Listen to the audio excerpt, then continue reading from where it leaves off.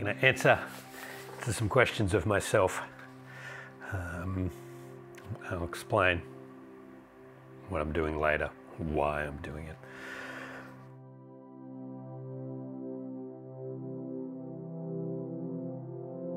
Hi, my name is Nick.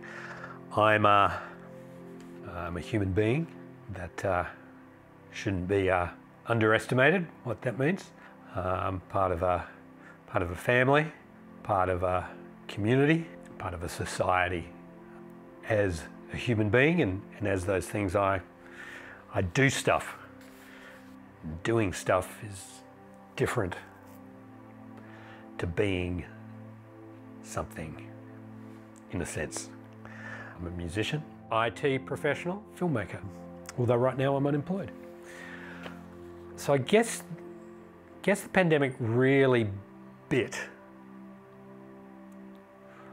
on Wednesday, April 1st, which was my first day of not having a permanent job with a salary. That was the first day where I had to go, I'm now entirely responsible for everything that happens here. I'm responsible for what I do with my time. I am responsible for how I make ends meet financially. My contribution to Lockdown Lives, I'm calling 4 lives. Find 4 people, meet them and interview with them and talk to them about how the pandemic is affecting their lives, what their experience of the pandemic is, how they're making the most of their time and of the situation. I've got a few people in mind. I've got somebody in mind who's a musician who, just work dried up, just like that. Another person in mind who's in the public health space, has a deeper understanding of the medical impact and the public health impact of this than I do. Somebody else who lives with demons, with some mental health, on somebody who's potentially already feeling precarious about life in general. I haven't asked them yet. Hopefully they'll be in.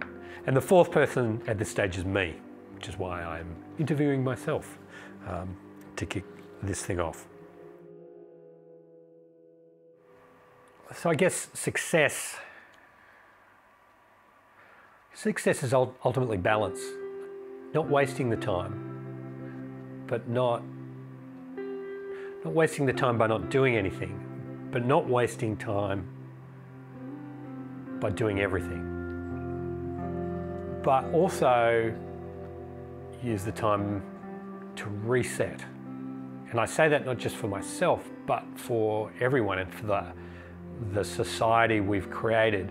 This is an opportunity for us to reset the world we've made. Make it less about busyness, less about money, less about just consume. Make it more about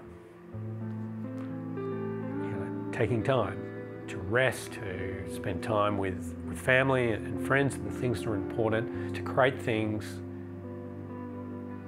but to create them well, to do quality things, not just smash as fast as you can. So to me that will be success, to be able to look back and go, I've gotten that balance right. I've relaxed, I've learnt, I've created some really cool things, and I've done it at a pace that's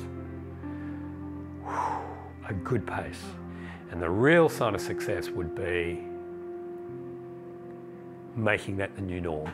For that to be everybody, not just me.